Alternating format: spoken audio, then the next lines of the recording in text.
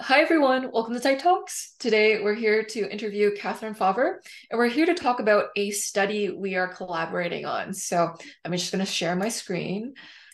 Katherine and we created this survey to understand the correlations between Tritype, Enneagram, and the 16 Myers-Briggs types. So feel free to take it. 445 people have already done so. You will be entered for a chance to win a $50 gift card, and you will be helping the future of type. So I'll have the link below for those of you who are curious and you want to help contribute.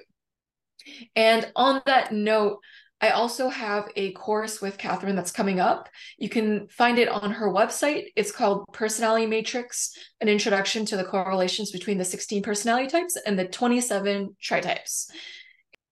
And so it is on sale right now until January.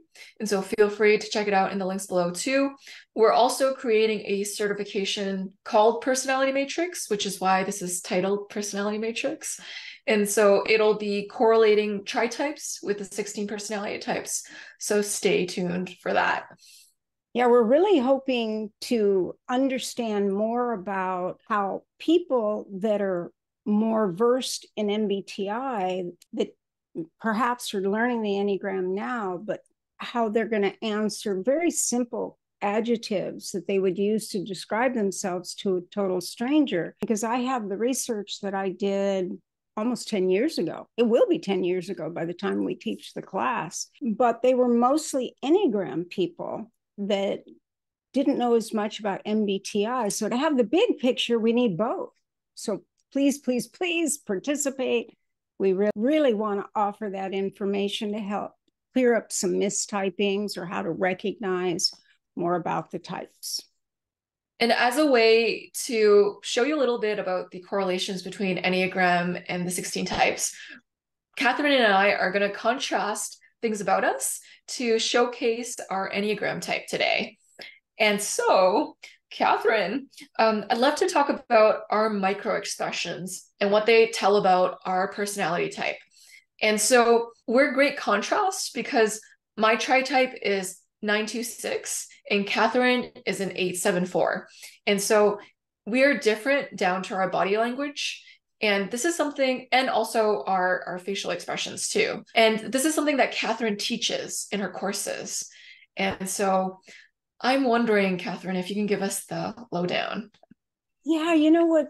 I learned about micro expressions in 1976. So I knew all these systems before I learned about the Enneagram. As a result, I could quickly see modifications or variations within type or things that clustered in type. Now, core energetics, I didn't learn until 1996, but they all factor in when we're considering someone's type, their tritype, their MBTI, or their instinctual stackings.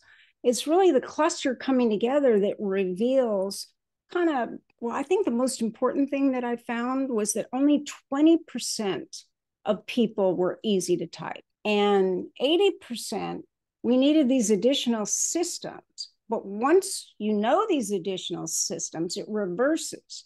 And there are only 20% of people that take a lot more effort. So we're a great example. Now, we're not the same type with different variables, but what we do share is we're both gut types and we're both sexual. So a sexual gut type has a particular focus, and it's on wanting to let go of your boundaries and your certainties with the person that's a twin or a match. So that's how we would be the same, that we're going to be much more forthcoming privately, like with each other, than we will be with just anyone.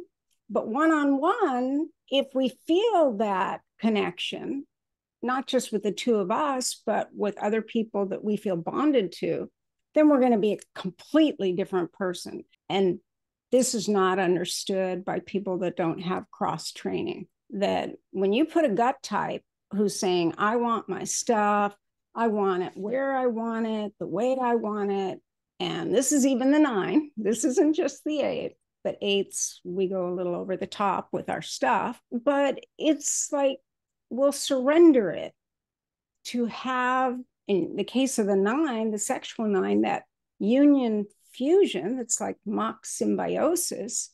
And for the 8, it's possession surrender. So I want to give up control, but it has to be someone strong enough, devoted enough, connected enough. And then I don't need to control my stuff in quite the same way. But in both cases, if someone does not tend to the bonding and the devotion for either one of us, then we're going to withhold in our own way. We both become more resistant. You become more stubborn. Yeah, so we both become resistant. As a sexual 9, you get more stubborn and withholding by not saying something. And I will do the same, only say something, but we'll both pull away. And that's why gut types will say, I have very strong boundaries. Well, really, the boundaries are what we're feeling in the moment. So if we feel our boundaries crossed, we've said it. But if we're okay with someone crossing our boundaries, we can let that line move. And that's what gut types have to realize, is that's what's going on for us, and why we have to realize, oh yeah, right. Okay. I guess I do have moving boundaries that I'm unaware of. But the sexual, we move those boundaries in a nanosecond if we feel in sync with someone. It could be a total stranger that we just met. Would you say it differently? Absolutely, I would agree that there's this lock on and there is this desire to have the deepest relationship possible with that person, almost spiraling into depth with another. And so the sexual instinct senses people instantly that they can do that with, and then tries to create that bond that'll go as deep as humanly possible. Yeah, it's almost like we have little antenna going, nee, nee, nee, nee, match, not match. And that's really became something that I focused on with that first research on the internal experience of type. The instincts were just the most clear, and it changed a lot of what was understood about the types. Now we're going back into the dinosaur days, but for me, this was in the 80s, and I didn't do the research till 94, just to give a perspective. So we used to say you had one type, and then the subtype was added, and it truly is a subtype rather than a variant, but you have to know the history. And then the difference is, like you mentioned, the spiraling down. Well, I would also say we spiral up. So the enjoyment, we're going deeper into your turn, my turn, you add, I add. It's not just someone listening to us. We need to interact, and it has to be mutual. If it's too much one way or the other, we lose interest. It's not an intimate bond anymore. So while it's enjoyable, we're spiraling up, but it's going deep, so it's spiraling down. So for sure, it's a spiral, and it's moving all over the place as the discussion moves and changes and diverges. But no matter what direction it goes back into another. And if someone's not sexual, they just start a new tangent without connecting it to the earlier discussion, but sexuals come back to it. It's a real important distinction. Yeah, I think that makes total sense. And so to pivot back to the topic of microexpressions, Katherine is able to notice your type sometimes by the way that you hold yourself. And so she'll notice, like, sometimes I'll do this shoulder, I don't know what you would call it, shoulder shake. Wiggle. And it's, yeah, shoulder wiggle to connect with you. And it's a Enneagram 2 microexpression or bodily trait. And so I'm curious about, what are some of your 8 traits that you show through your... Yeah, like, so the 8, it's like we're kind of an enigma, especially the sexual 8.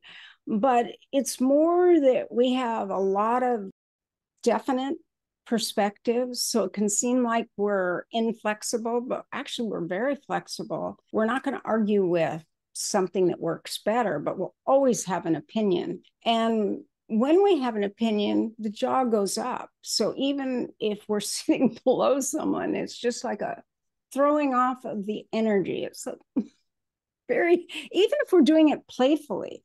Now, if we're concentrating, then we almost have no expression, but it will come across as a negative expression to people who are looking for friendliness and response. But it's just simply that we're concentrating. And even the most extroverted 8 will just kind of cross their arms and do telephone in a way to concentrate. But other people don't have the big gestures. Now, if they happen to be an extreme extrovert, let's say an ESFP or an ENTP or ENFP, all 3 of them, but there's going to be a bigger energy if that extroversion is strong. But with 8, it'll be like chopping motion. It won't be movements like this. It'll be like exclamation points or adamant or a lot of gestures up here with the extrovert. Now, 8s are usually extroverted, even the most self-pres 8, and even an 8 that is an introvert, it's so close to extroversion. But as you know, I go back to teaching the 16 types the way they were taught in the 80s. So the big change was from having 4 letters, introverted, extroversion, intuitive and sensing, and thinking and feeling, and perceiving and judging. So you end up with your 4. But then in that training, we were taught that if you were within a few points, it was not clearly delineated and you were an X. But you still had to find out which is the lead. So like in my case, I'm very close. I'm an ENTP because of the big, the creative, the little with the small, conceptual and detailed. Changing new ideas are far more interesting to me. But I don't have the cute quality that like my son has, who's an ENFP. It's just like the difference is glaring, but wonderfully distinct. He's also an 846, so he's more intense, but he's got the softer little fairies and leprechaun quality that I just don't have. But my ENTP is looking broad and wide, and I have to take it in, assess it, and then deliver it. But if you challenge me, no, there's no hesitation. It comes from someplace I don't even know where it comes from. But the language with the 8 is more like there's more of the narrowing of the eye. Now, all of us do that when we want to make a point. We'll cock our head and narrow one eye, but we don't have all the movement that a 6 has. Like, what? No, really? Well, I'm not sure about that. What do you think? And that is a telltale sign of 6. And Joyce, you can do that at times when you're in your thinking part, because you have 6 as your head type, where I have 7 and I'm an extrovert, you're an introvert. So you're going to go internally, and I'm going to have a mouth that does this even when I'm not mad. I either have a smile, but it's also the micro expression we use the most. Now, the 9 is more serene, so there's more of a pleasant smile. And because you have 2, there'd be more compliments. And because of the 6, they'd be reassuring. And I certainly experienced that with you. And as the 874, I'm going to be declarative.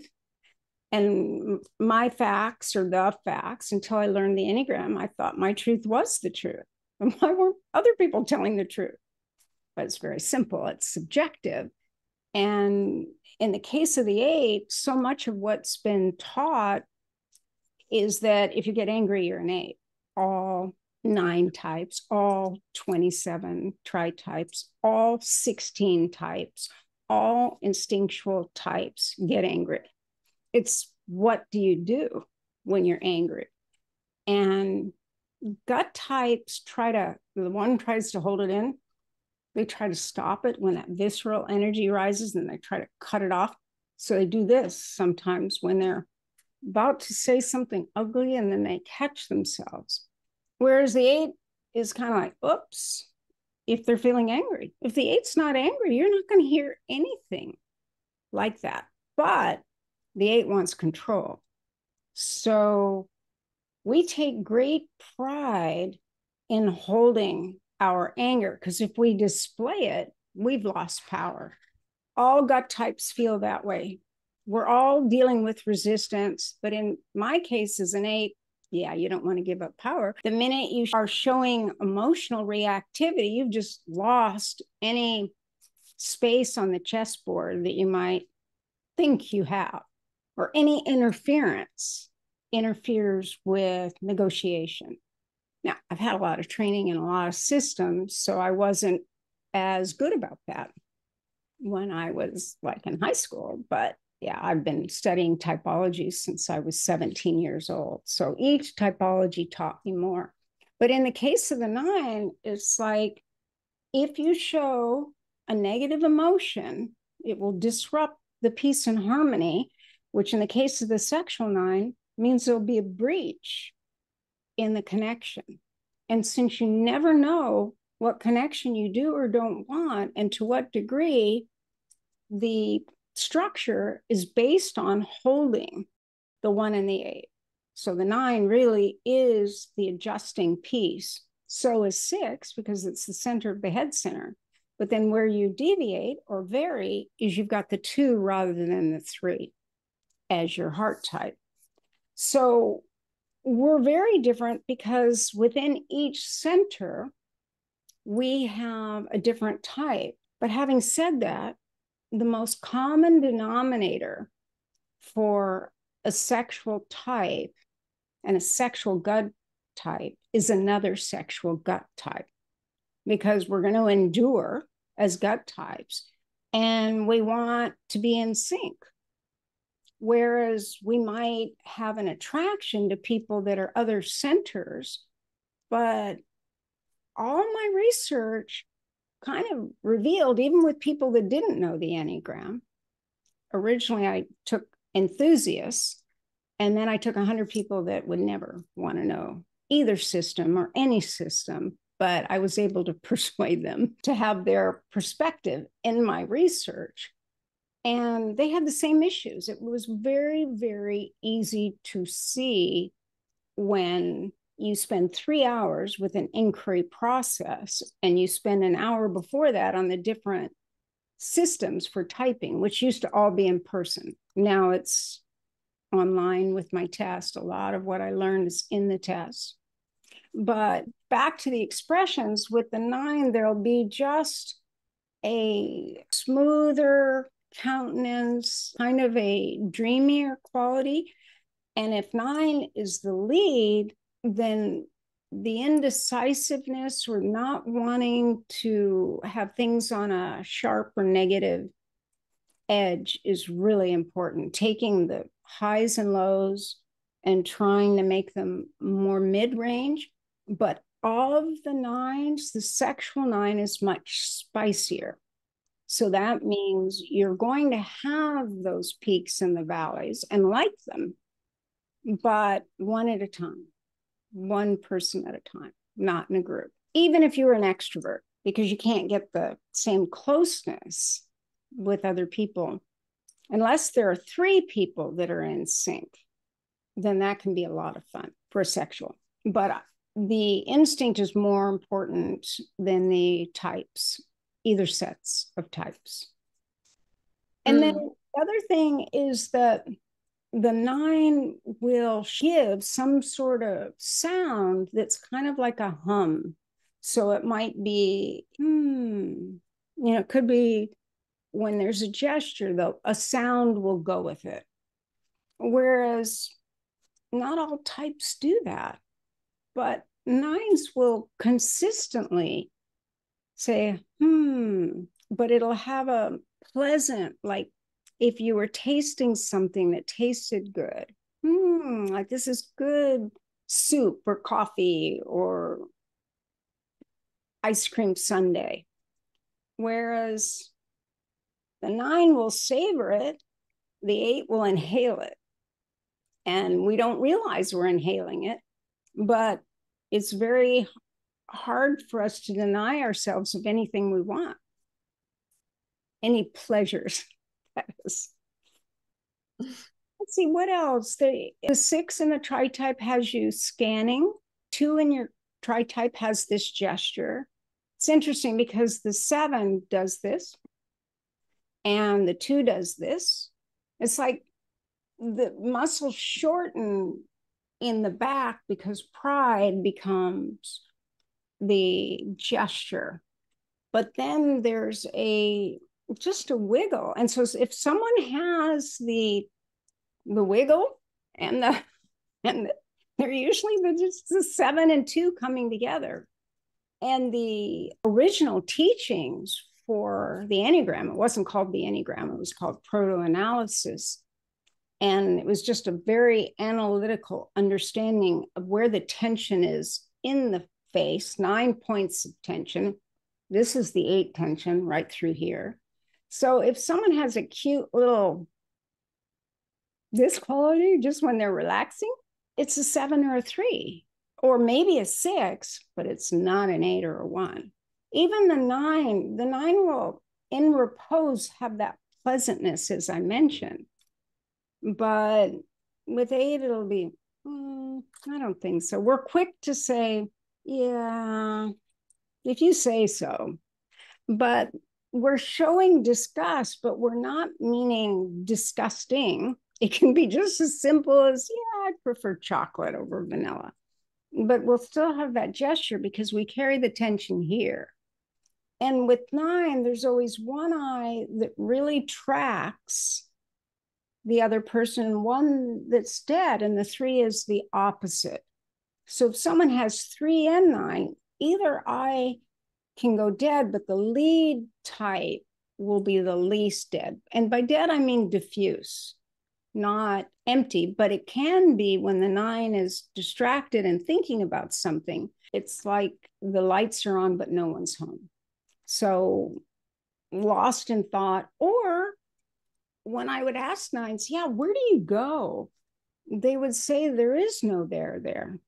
And in one study group that was just 9s, they all talked about there's no there. That in that, what Don and Rusty would call the inner sanctum is just a place of pleasantness that isn't about thought. It's just an internal world where your neutral is pretty neutral. Whereas the 1 and 8 are kind of good cop and bad cop. The 1 tries to be the good cop. The 8 says, hey, I'm the bad cop. I can't be that good. But the 8's still good, but they're identified with bad. 1s can be bad, but they're identified with good. And the 9's just trying to hold them both.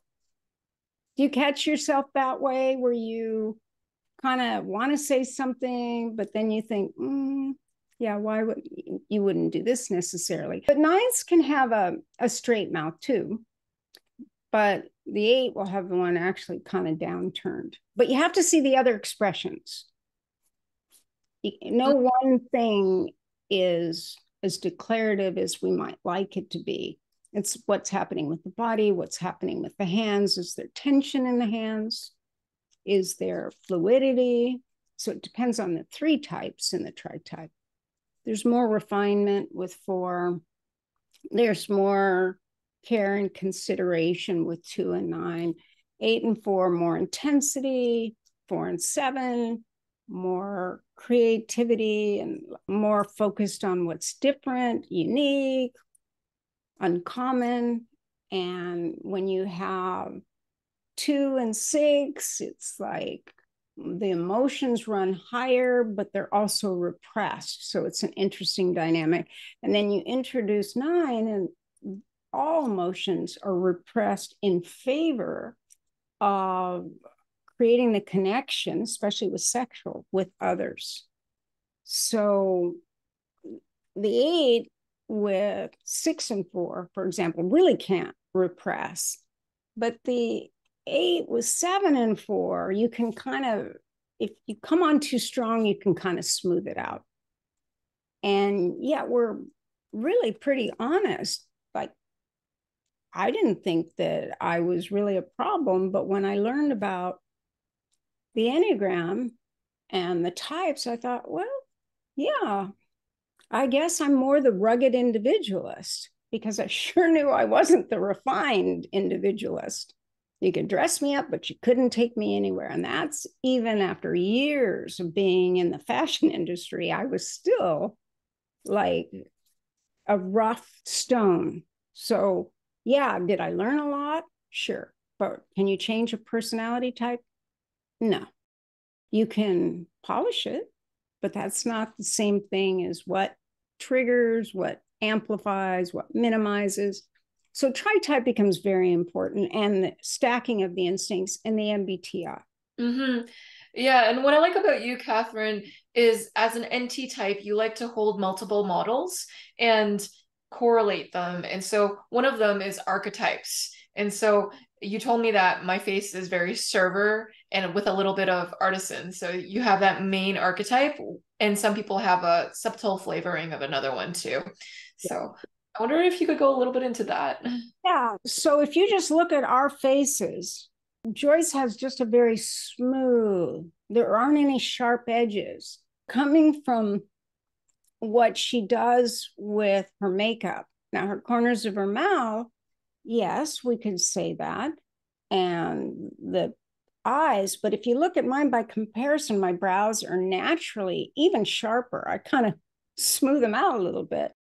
But the jawline has, like, 8 will have a broad jaw. You can have someone that has a teardrop face the other way, or a heart-shaped face for 8, but it's more uncommon.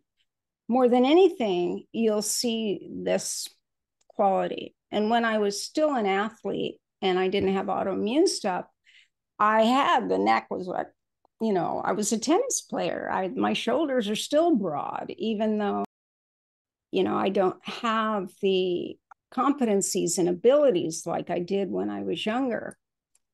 It's like, whereas Joyce, it's all kind of smooth. Now, I'm not saying that 9s can't have a broader neck. They can, but they're a different archetype. So I'm the priest archetype, but I'm a priest artisan, which is more atypical for an 8.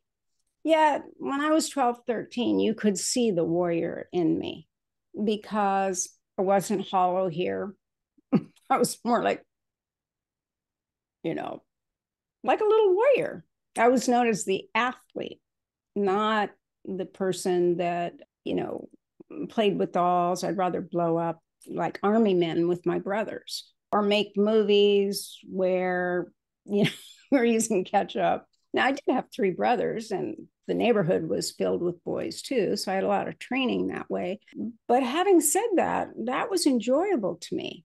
I couldn't imagine what was interesting about taking little tiny small motor doll clothes on and off. Or I have one picture of me when I was like 5 years old, and I got a little baby carriage and a doll, and I had to pretend like I liked it and have a picture taken in the rain with that's the only time I ever used it, because it wasn't me. So not that I would say 8s don't enjoy being girls. They do. They like what they are. They just don't want to have to deal with unfair pay, or we want equality. We don't want to be boys. We're not tomboys. Female 8s are not tomboys. That's the most important thing to understand. We like our power wherever we get it, but we're not going to do it in the way the female will. It'll be seduction with a female 8, but in a different way. It'll be because we're interesting or fascinating, or like the song with Chrissy Hine, I'll make you notice. And that's more the 8 approach, female 8. She's also an 8-7-4, so we have to put that into context. But the 9, it's going to be like showing the shoulders or aspects of the body or the movement of the body. The other thing 9s do that is different from the 8 is you make yourself available when you're interested in someone. So the seduction is availability, and it might even be initiating that would be different from the 8. The 8 saying, oh, are you food? Like I always let the boys know when I was in elementary school when I liked them. And I didn't think whether they did or didn't like me, but we'd play basketball or horse or something. And I just happened to be walking by their house. And then like this one boy that I liked when I think I was like 10, he used to wait at his window. I didn't know that. He told me that like at a reunion many years later. But his house wasn't anywhere near mine or a friend of mine. I had to be deliberately walking by. So all female gut types will do that, but the 9 has it down to an art. So there just happen to be where that person might be. And you should speak to this more about your availability. As an 8, it's like I was too direct young. Then I went through puberty and I was told that, I was too unrefined, and that this one boy that I liked, he actually had a girlfriend from a different junior high. But what was noteworthy is my friend, the authentic 4, said, oh, I think he'll probably want to date her. And I said, why?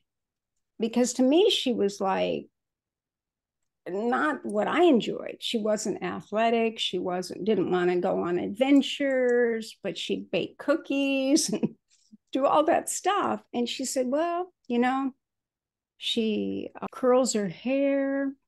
She wears makeup. She wears perfume, and she bakes cookies. Well, what do you think I did after school that day?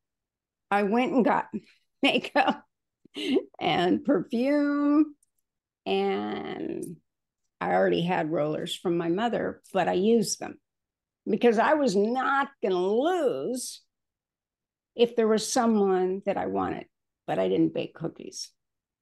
So hand off to you. What did you do to be attractive if there was someone you were interested in? I did make myself more available. I was within their proximity for connection.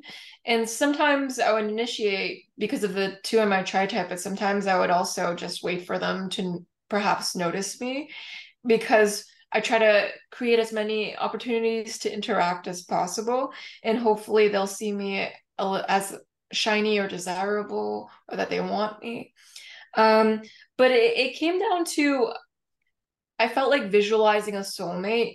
I hoped that it would give off the energy that someone would want to, they'd notice the energy and want to approach me. So by almost calibrating my energy, I hoped that someone would be able to catch it and that we'd have an exchange. And sometimes as a 9, it can actually be kind of sad when you have this strong amount of affection for another person and you feel like they're not noticing you back, that you're a little bit of a wallflower or you're invisible. And so that was something that I also dealt with. Yeah, because of the quiet part of 9, even an extroverted 9, I know you're introverted, but even the extroverted 9 can feel like a wallflower because they're quieter. Like I was too loud and you would have been quiet. So people would notice me, not because I was yelling anything. I was just like frank, direct, to the point, and I laughed a lot. I mean, I really enjoyed things and still do, actually, anything that I'm fascinated by. But I want to say something else that's important, and that's good old puberty. So when I was talking about my experience with puberty, thereafter, I wanted to know that the person of my choosing chose me without me, or so I thought. But then I would know that it's something that was real, or what the sexual wants. So you were talking about the wallflower with the 8. I didn't want it to be because I was friendly. I wanted to know they really liked me. And so it was just the opposite. So when you hear about people, like if you want someone, talk to everyone else but that person, well, in a way, the 8 does that naturally. They'll make you notice, but they want that assurance that it's them. They don't want to give away their heart, even if they want that twin flame, not even just soulmate, but twin flame. You want that perfect masculine, feminine, yin yang mix. But the 9 can become that. I can't quite do that, no matter how much I might try. But I can be, because I have a natural wing from 7 and 9. So I can seem, when in love, more that way. But I also laugh more, and they're more secret conversing that happens, that where just a single word will trigger a whole memory. So now, as a 9, by comparison, what do you do to make sure it's about you and not just that you're kind of morphing into the person they want, which 9s are really good at? Yeah, and that's a struggle I've had across my life. People will tell me, I know who you've been hanging out with because of how you're acting, because I'll take on the mannerisms of the people I'm around, and even sometimes their values, because I can see why they believe in what they believe, because a 9 can see multiple perspectives. And so I can see, yeah, that makes sense from your point of view. And so if I'm surrounded by a questionable crowd, I could actually develop more flexible ways of seeing things. And so I have to kind of be careful who I surround myself with. And I have to make sure that they're positive influences too. Because there's that 9 desire to want to merge. Yeah. And so that can be a danger point. But I was curious, Katherine, about core energetics. That's also another modality that you juggle around. And I believe that you mentioned how I have an oral fixation, or I was curious about if you could describe a little bit more about that. Well, core energetics first emerged with the psychiatrist that started to notice that you could see the struggle of the individual in the way they help their body. And there are only 5 character types, but I used to teach this in person. I haven't attempted it other than very roughly online, but in person, you get the swagger the person has and where they carry their weight. Now, gut types, it'll be in the hips down, and sexual, it leaks from the eyes. You'll see it in sexual 8 that way, but you'll also see it in the kind of the gut base. And a 9, it's the same way, but everything's softer. I mean, even your shoulders are softer. Mine are bonier. Even when I had all the muscle, there was still nothing smooth in the décolleté. And so that would be Sheldon's body types. In one way, we're opposite. But in another way, there's kind of a way in which core energetics reveals whether we're schizoid, meaning do we leave our body? Like if something, we're going to think about it, are we beside ourselves or do we go up and away? And there's a lot of sensitivity and intellectual focus. And then the oral types are often have longer arms and their eyes are really pretty and compelling. And the mouth is like, so like And with the little turn that you have to your mouth like this, I can't do it because mine's too straight. But there's a little bit.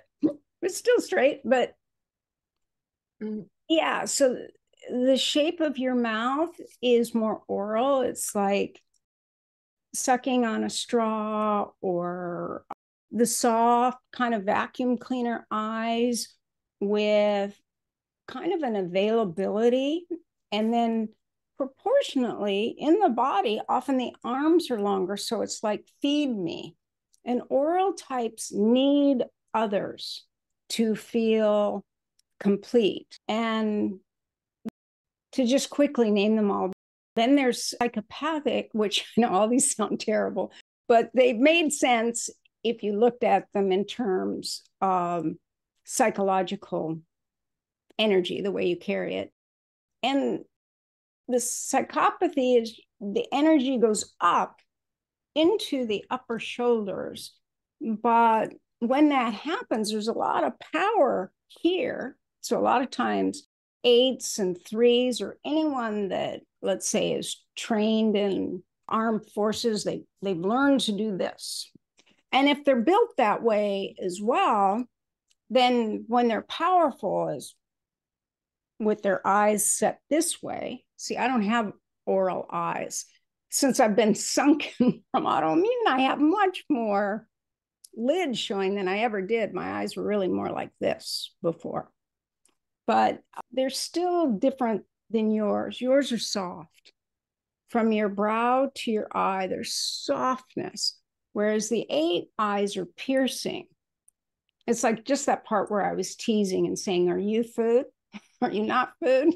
Not food. It is a part of 8, whether we understand it or not. If I say that to another 8, they know exactly what I mean. So it's the fascination quality. A sexual 8 is looking for something tasty that's kind of like an individual. So if someone's oral and they're an 8, then everything's food, if that makes sense. But attention is food. So is food food. So a lot of times people that are oral will always have something that they're kind of working on in the way of like a coffee. Or for me, I have to be thirsty. I don't want to walk and carry I could spill it, knock it over. I have to have a lid on everything because it'd be on my computer otherwise.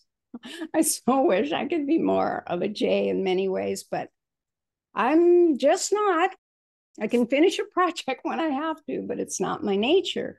Whereas the psychopathy brings the rush of energy where there's this power, but the head actually shifts for the energy to come off the back to assert an energetic dominance. Now, anyone that feels backed into a corner, any type can become psychopathic, and that's to defend. So it's even the scaredest person can do that. And the next is the masochistic, and that's usually 9. There's an enduring quality. A lot of the self-presates will have a combination of psychopathy and masochism. So everything's kind of thicker arms and ankles and wrists. There's just more of an ability to endure. Now, orality doesn't want to endure, but a common mix for your tritype in particular, in any order, is the orality and the masochism. And then, of course, if you're pushed, you'll go psychopathic just like anyone else. But then the last one, and there's more to all of these, is rigidity. And rigidity is like balance, shoulder, waist, hip, legs, everything's pretty symmetrical, the features. And so we recognize it most commonly with 3 and 1. And then a new author came along and gave a second oral type. He's calling it another type. To me, it's another oral type. And that's symbiotic. And that would be the person who doesn't exist without the other. So more the sexual subtype. And then 2 types of rigid, and really describing the difference between one rigidity and the 3 rigidity. But having said that, any of us can use any of those 7 defense structures, but it modifies how we interpret the data. So I know someone that's oral is going to need a lot more attention than I do, because their defense strategy says, I must have attention to exist. And I'm saying I must have autonomy to exist. And it's very complicated to be a sexual 8, because 8 wants autonomy, no obligation, but sexual wants to give up control. So it will vary according to the relationship. Whereas the 9 is more inclined, especially the 9-2-6, to adjust who they are in service of the relationship. Do you relate to that? Mm-hmm. Yeah. I mean, I adjust too by my standards, but that doesn't mean other people would think I adjust that much. You'd have to know me really well to know, oh, wow, yeah, she's going along with that. And that's not what she usually likes. So it's how are we different in a romantic relationship, for sure. But a lot of people don't understand about sexual is it's not just romantic relationships. All relationships are ideally that twinship where you can do the spiraling up and the spiraling down. So your best friend, an intimate connection, you don't have to remember where you were and start over, or you just go right back into the relationship. There's no adjustment when you see each other again. It's like no time has passed. It could be 10 years. Yeah, that twinship is everything. That's probably the thing in life that in every single action I do or in life, it's that there's that seeking there for sure. All right. And so on that note, talking about the one-to-one instinct, I would like to close off today's beautiful interview of the wonderful Katherine. She talked about earlier how I like to compliment and reassure people, and I'm totally doing it right now as we are watching. So, yeah. Katherine is a very wise teacher. As you see, she knows so many different modalities and she's constantly learning. She actually likes to learn new information, even if it contradicts what she knows now, because there's something about always learning. And the scariest, what's really interesting about you, Katherine? The scariest thing to you is not updating your information. Like it's almost like a lot of people are the opposite, where they're very prideful and they don't like to learn new things because they don't want to seem like they don't know stuff, whereas you're very humble about it. It's scarier for you to ignore new information coming in. And so I'm guessing because I don't use the word scary, but yeah, but you're right. Yeah, disempowered. Yeah, you feel disempowered when you very 8 word, yeah. It's which I like that form of intellectual honesty in you. So this is a little sneak peek at the things that Katherine teaches in her courses. Feel free to take the study linked below and contribute to some type research that will be looking at the correlations and analyzing the data. Would love it. Yeah, we would love it. And we'll see you all in the next episode. Bye. Bye-bye.